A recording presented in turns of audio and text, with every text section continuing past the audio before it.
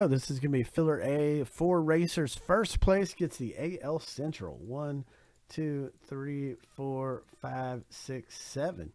Off to the races we go. First place gets the AL Central in Heritage Baseball 117 break. Jason T's out to a big lead. Kevin S. takes over the lead. Kevin in the blue. 15 seconds to go. Kevin's got the lead. Frank G is up top in the green. Lane 4, Frank G takes the lead with 7 seconds. Frank's widening his lead, 5 seconds.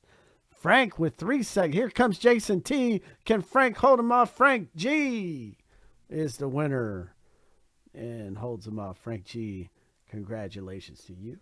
You are in